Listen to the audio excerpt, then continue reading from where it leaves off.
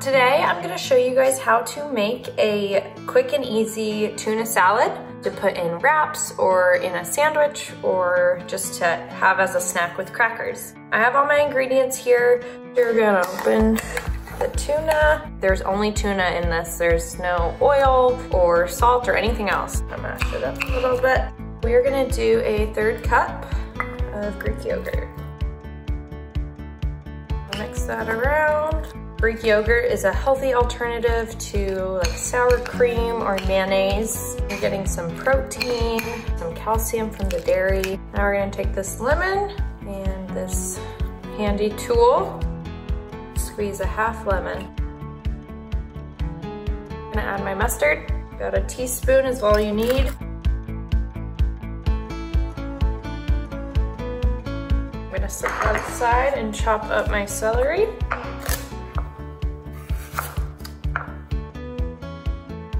I do want to get it nice and small.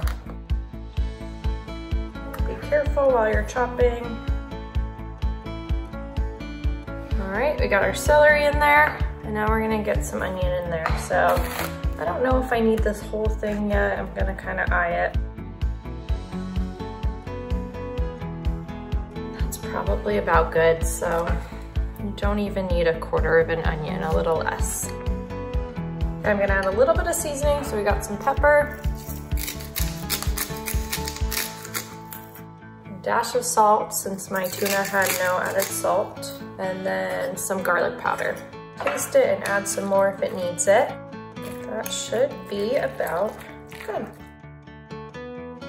These are the wraps I'm gonna use. I got them from Sprouts.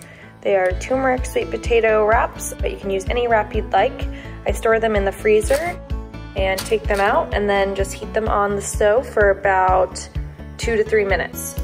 Okay, now that I've heated up my wrap, I'm going to add some tuna. I kind of want to add it not in the center, a little to one side so we can roll it at the end. And then take some spinach and rip it up. Raw spinach is a great source of iron. Also got a lot of other good vitamins and antioxidants. Okay, now we're gonna take some avocado for healthy fats. This will help with satiety as well, keeping us full longer. And then for some crunch and texture, I'm gonna take some carrot matchsticks, and you can lay those right on top. If you want any other mustard or red wine vinegar, feel free to add it. Now I'm going to roll my wrap, so just kind of tuck and roll. Doesn't have to be perfect. If you're packing this for lunch, you can use like a toothpick to hold it. And I usually cut it. So now you got a perfect little tuna wrap. Now that you have your tuna salad made, you can use it to create healthy, easy lunches. And this is the tuna salad in 2 different ways. So here's the tuna salad in the wrap. Paired it with some apples. And then here's the tuna salad as a protein topper for a to-go salad.